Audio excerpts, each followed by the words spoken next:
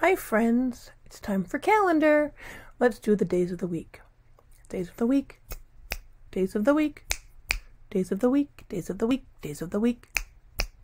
There's Sunday and there's Monday, there's Tuesday and there's Wednesday, there's Thursday and there's Friday, and also Saturday. Days of the week, days of the week, days of the week, days of the week, days of the week.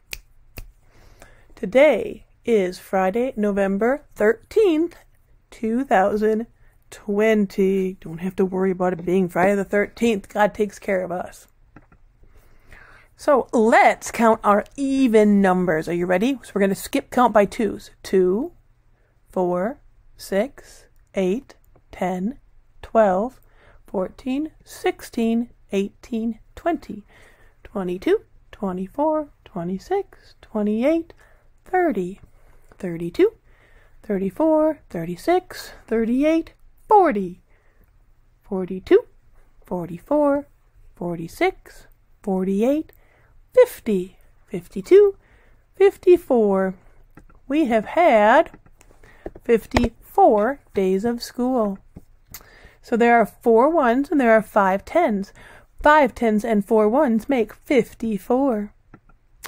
Uriah's birthday is getting closer and closer, but not yet, so our birthday graph stays the same, as does our tooth board. And we will now have devotion. Each night at 6. You help us by your prayers, 2 Corinthians 1, verse 11. We wish we could go with you, some of the young people told the missionary who had talked to their Sunday school. The missionary was leaving to work for Jesus in a country far away.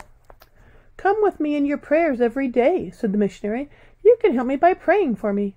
We could all promise to pray for you every evening at 6 o'clock, said Tiffany, and that's what some of them decided to do. Each night at 6, they prayed for the missionary and his work.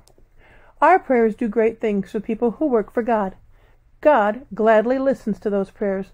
The Bible says the prayer of a righteous man is powerful and effective. The Apostle Paul wanted his friends to pray for him. When he wrote to them, he said, You help us by your prayers, then many will give thanks for the gracious favor granted us in answer to the prayers of many. Our missionaries today also say, You help us by your prayers. Our pastors and our teachers in the church say, You help us by prayer. All other people who work for Jesus in his church say, You help us by prayer. We could write a list of people to pray for.